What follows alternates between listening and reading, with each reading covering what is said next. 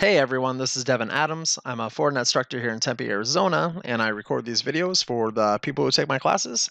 And yeah, I got a whole new series that I'm going to be working on in the next couple of weeks. So I had a request, and I've been wanting to do this for a while, so I'm up for the challenge. So we're going to look into the advanced high availability options on the FortiGates. So in my past videos, we've done the traditional HA failover, all right? And I'll explain that in just a moment here, but there's a limitation to the HA cluster, and that is you can only direct traffic to one FortiGate at a time. Well, with this virtual clustering that you can accomplish using VDOMs, there is a way that you can distribute traffic to two FortiGates instead of just one to increase throughput. It's called the virtual clustering uh, configuration, and yeah, that's really our goal here. Now, I'm starting really simple because I've actually never done it. I've taught it, I've read about it, I've never seen it in practice. Okay, and then the reason why I'm making this a whole new playlist is because I'm going to just add the high availability in as much as I can over the next couple of weeks to just see how far I can take it. So, you know, anyways, that's the challenge. So, guys, so that's what we're going to do here. Right after this introduction, I'm also going to just review the HA cluster information real briefly and why we're going to use this virtual clustering protocol. All right, and then in this video specifically, we're going to build the topology. So we're just going to bring in the machines to do the demo here. So now a lot of you have asked me for like configuration files, and the truth is, because of GNS3 and the way that we use the free VMs, we as in there's like multiple of me, I don't keep these any longer than the 15 days they're alive. So after that's done, they're gone forever. So also I don't really have a feasible way of hosting them or supporting them because I don't do this YouTube channel for any kind of profit or anything like that. It's just a supplement to my course materials that I do for my live classes. So that's why also though I build them from scratch. So for those that are not interested in seeing me configure stuff in GNS3, you can skip right to like number video 3 here once it gets recorded. So because everything leading up to there just has to do with building the topology itself. Okay. And that's why I'm also separating the topology with the VDOMs, because I've never really done a video on VDOMs, all right? And yeah, so we're going to enable and configure virtual domains, which is a way to logically partition the FortiGates. And yeah, then after that, we should have enough to actually kick in the HA. And I'm not partitioning. I am not going to bring in the second FortiGate until this step. All right, so we're going to see all the HA stuff in practice. We're going to look at the partitioning, and then in the very last video, I might combine it here, I'm not too sure for the sake of time, we're going to kill a device and see if it works. But more importantly is that we're going to use Wireshark and make sure that it is truly using both FortiGates in the primary configuration flow so we get more throughput. So, whew, that was a mouthful. Anyways, guys, once again, I'm not a YouTuber, so I don't record these with a script or anything like that. I literally just rolled them off of my shoulder here, so I apologize first and foremost. Also, all the documentation, graphics that I'm going to be using here did come from the Fortinet FortiOS handbook and also their cookbook. So I'm going to leave those in the video description so you guys can do it yourselves. Now I'm using the FortiGate 6.2, but I did not like their documentation, so I'm actually using 6.0. I hope that doesn't screw anything up. It just might, I don't know. So anyways, but yeah, so before we start building these machines though, just a real fresh reminder of what we're talking about here. So in HA mode, we have two identical FortiGates that are participating in high availability. Because it uses a layer 2 technology, everything gets directed to the primary first and foremost always. And then if we are in an active situation, qualifying traffic can be offloaded to the secondary FortiGates, but all we really get there, right, is shared resources or increase in resources, not necessarily in throughput, okay? So even though we have a completely second device here, and yeah, it's just essentially sending heartbeat links here and also session information for seamless failover. So if one dies, the primary dies, it can go ahead and take its place with little packet loss. All right. So let me just review how it actually does the election process and things like that when it fails over. So once the election process happens, okay, a FortiGate is going to be considered the primary. Now the primary is going to get a virtual MAC address based off of that election process. And that virtual MAC address is actually what points all of the layer 2 traffic to the primary unit. So if this guy stops talking, all right, the other members will go ahead and negotiate who's going to be the next primary and then adopts the identical MAC address that the primary used to have. All right. It does this by either sending a gratuitous ARP to the switch, or if you have any problems with that gratuitous ARP, there is an option to simulate a failed or a downed interface. So we'll flush the ARP table on the switch. But now a new device has that MAC address. So it will start getting traffic from the other devices that think that it's the primary. So IP addresses are actually not involved. It all has to do with layer 2. And that's fine, guys, except for the fact that how the heck do we utilize the other devices for throughput? Well, you really can't. So the only way to do it, and Fortinet does have a solution for this, and it's called the virtual clustering demo. And that's where we take a single FortiGate and we carve it up in VDOMs or virtual domains, and we actually make one a primary over here, a backup over here, a primary over here, and then the opposite over here, backup, primary, backup. So what happens is one VDOM is directing all the traffic to one primary, the other VDOMs are pointing it to another primary, all right? And if there's a failover, that primary unit just goes ahead and takes over everything until the secondary is recovered. So, so the topology guide that I'm actually going to be using is out of the cookbook, and this is their graphic out of it, okay? All right. So, as you can see here, we have the primary FortiGates, but because we are going to be using VDOMs, all right, we're going to point engineering traffic actually to the WAN to LAN 2 connection here, all right? So traffic should be able to go to this guy if you are in the engineering department as the primary, and then everything else using the actual primary for their traffic. So that way we get two throughputs. And like I said, guys, I've never done this before. I've been dying to try it. And you know what? I thought that was a little bit lame just to have two.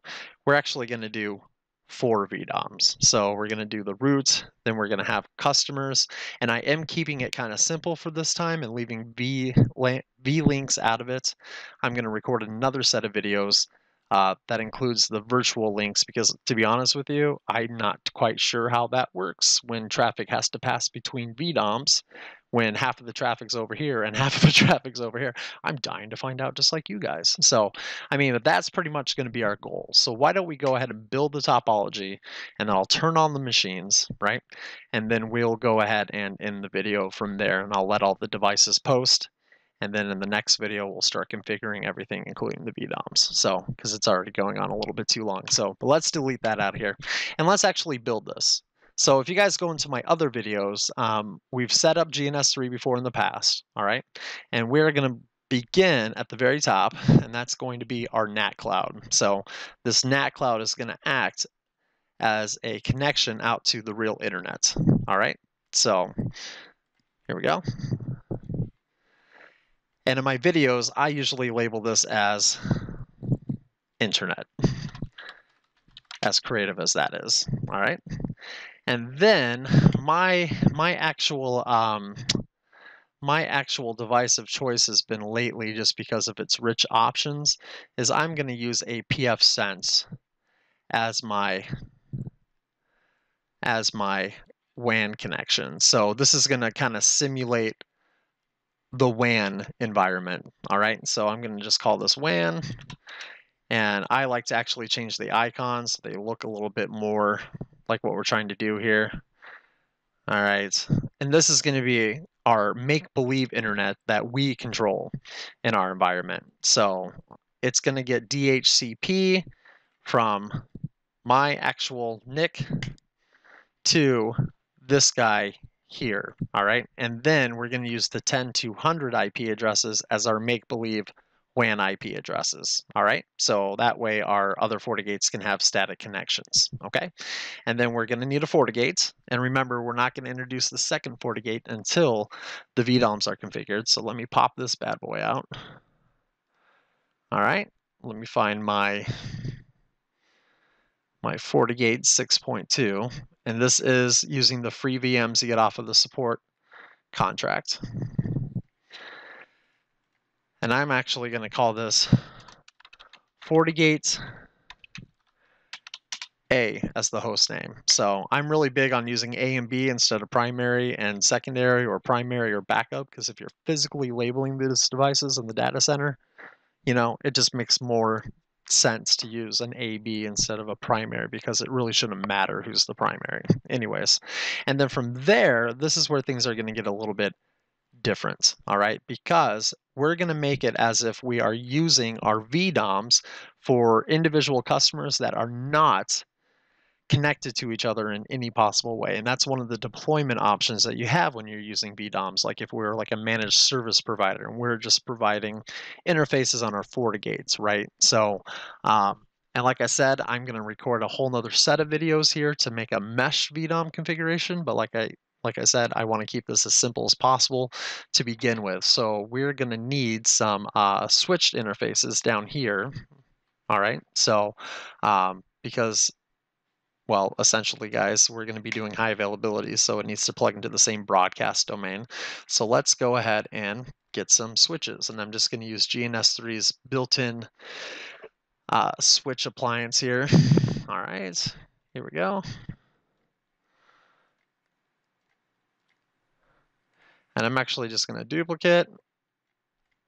And then I'm going to duplicate. Oops. I grabbed the WAN cloud by accident. There we go. Come on, get off of me. Here we are. What a mess. All right, so there should be 4 switches there. So this is going to be our 4 WAN connections, right? So each customer is going to be responsible for their own WAN connection, and then we're going to have one for the root or management. And then check this out. Yeah, I know. That's a lot of bloody switches. That's going to be the LAN side of things. And you know what? We can actually just pluck these out as we need them. So I'm just going to say root WAN, okay? And I'll put in the IP addresses down here in just a second. So, and then I'll say customer A WAN, and I could actually probably just copy that. Then I'll say customer B WAN, right? And then customer C WAN. So they're going to have their own. They're going to have their own internet connection each. Okay, we're just providing the firewall itself. All right, and then from there we can go ahead and connect each one of these bad boys into what's going to be our pfSense box. All right. And like I said, this is going to be a heck of a video series too, guys. So just to let you know, I know the videos are going to be running a little bit long, but hopefully, you know, it's enough for you to be able to duplicate it in your own GNS3. That's really my goal here. So, all right. Then I guess we can just bloop. And I'll clean more stuff up off of the camera. So, all right. Excellent. Now we need to connect them to the FortiGate. So we're just going to say, hey, port 1 is going to belong to the root. Then port 2 is going to be customer A's. Port 3 is going to be customer B's. And port 4 is going to be customer C's. Good times. All right, nice. Okay, now we actually need the the LAN part of things. I know, right? Crazy. Here we go. So here I'm going to say LAN. All right.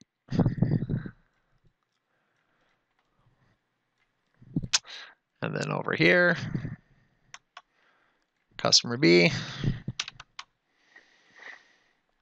And then over here, it's probably the most time-consuming part of the whole entire lab. But like I said, I do this so you guys can do it yourselves. So there we go. All right. And then this is going to be our root.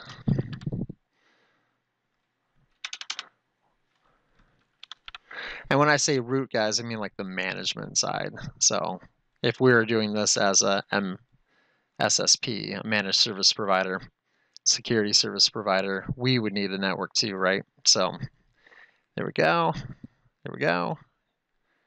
Here we go. And now that I think of it, I should probably branch off and actually do like a quick VDOM playlist just because it'd be such a good opportunity. Anyways, that was my squirrel moment. All right, let's go ahead and label these now. All right. So port 5 respectively, port 6, port 7, and then port 8, which leaves us 2 more ports for our heartbeat links. Yeah, craziness. All right. Like I said, I'll clean this up more off of the camera. Very last thing is that obviously we're gonna need an appliance for our GUI. So here I'm gonna use the web term. It's just a little tiny Linux box. It's enough to have a Linux build in it. So good times there. So here we're just gonna say root PC.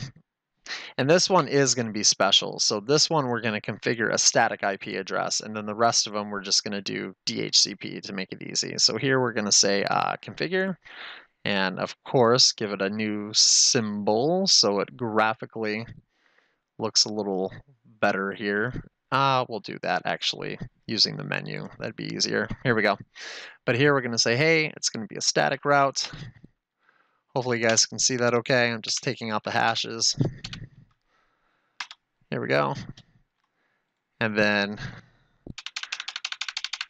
we got to pick a scheme here. So I'm just going to say 10.10.1 is going to be our management.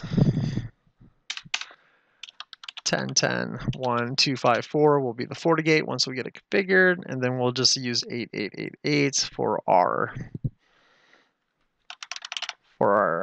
DNS. All right. So there we go. We'll hit save. We'll hit OK. And then we'll change the symbol like here. So it looks like a PC. Okay. And then we'll plug that right into the root switch. All right. And then we'll do it all over again, but now with customer A. So here we go. Okay.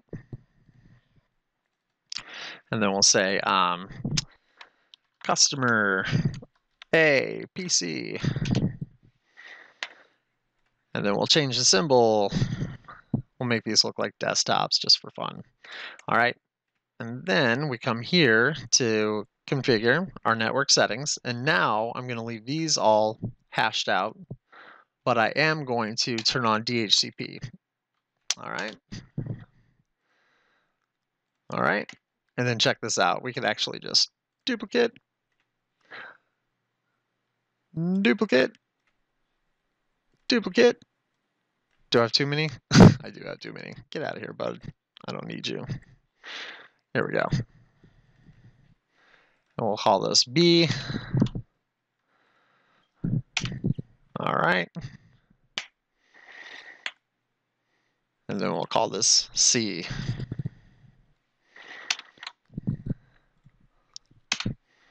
Excellent. Good stuff. And then we'll plug her in.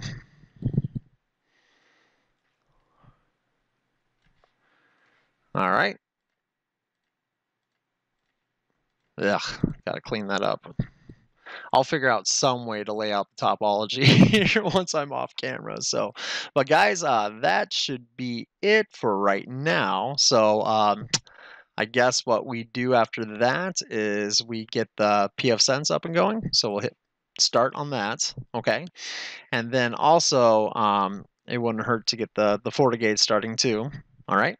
And then also the PC here. Okay. So good stuff there.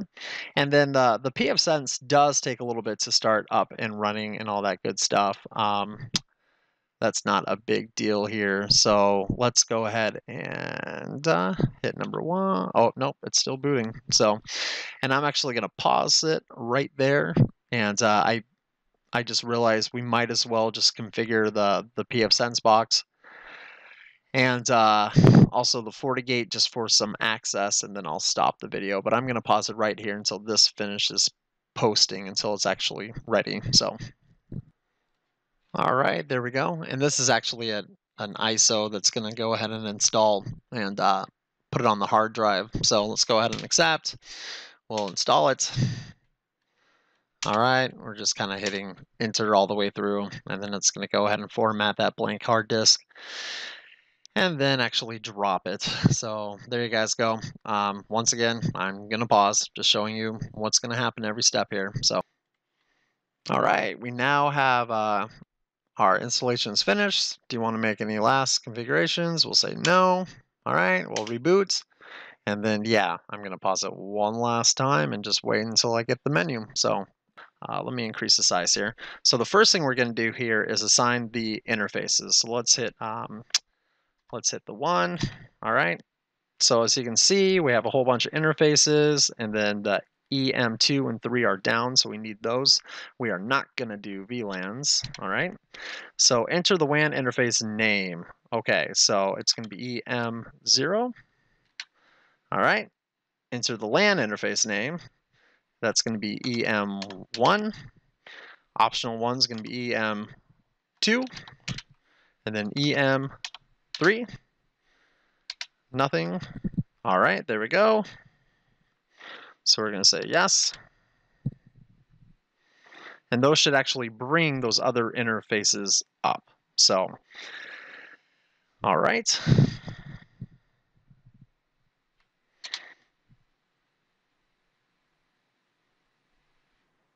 Just got to wait for it. It'll just take a second. All right, there we go. And as you can see, they're now up, but, obviously there's no IP addresses on them, and that LAN has the wrong IP address. It should be 10.200. So that's going to be our next step, is number 2 is the IP addresses. So let's go ahead and do that. So we'll hit 2. All right, so which one do we wish to configure first? We're going to say 2. All right, enter the new LAN IP address. So it's going to be 10.200.1.254. So this is going to be the default gateway for the root VDOM. All right, and we will use a /24. Why? Why not? All right, here we go.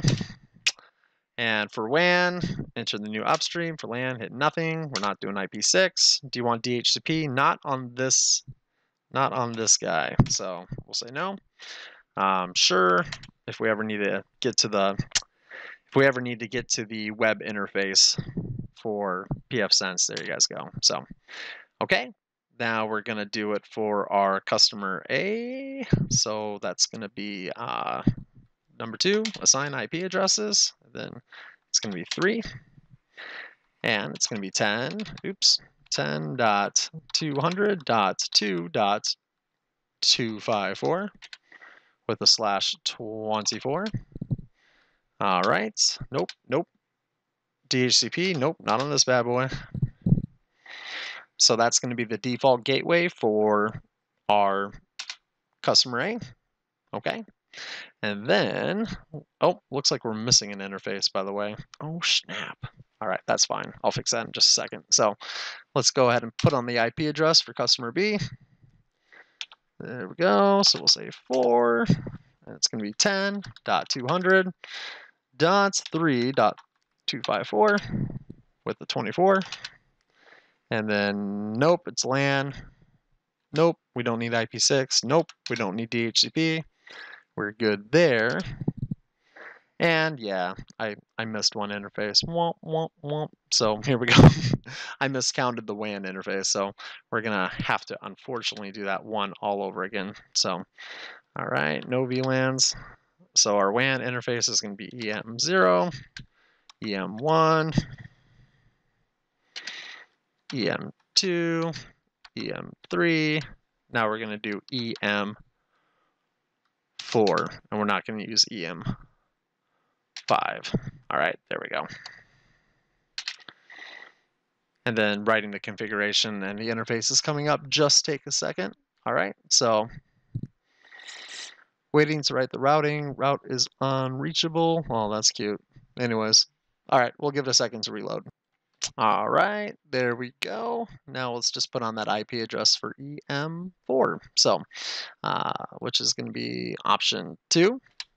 Oops, got to click in there. Option 2 be option 5. 10.200.4.254, which will be the default gateway for customer 8. All right, it's a LAN address, no IP6. No, we're not using DHCP. All right, perfect. Okay, guys, so that should take care of our WAN router. So that way we can simulate 4 different internet connections out to the world. All right, and then because pfSense is using natting, we can actually get out to the real internet too, which is going to be important for testing and also for licensing reasons and all that good stuff. So sure, there we go. We are set. Okay, the very last thing we're going to do is just get access to this bad boy right here, and then we'll end the video, and then we'll do the rest when we enable VDOM. So let's go ahead and open up this guy. Okay, and I will increase the size so you guys can actually see what I'm doing here. All right. There we go. And remember, a fresh FortiGate out of the box is admin no password. And then we're going to do a configure system interface, and it's going to be editing port 1. No, it's not. What port number is that on? If you just hover right above it. I think we did 5, didn't we? Yep, it's port 5 to root. All right, so we're going to have to do edit port 5. And then here we're going to set IP to 10.10.1.254. So that is going to be the IP address of our root subnet here. All right, /24. And a set allow access, we're going to do 10. Oh, not IP addresses.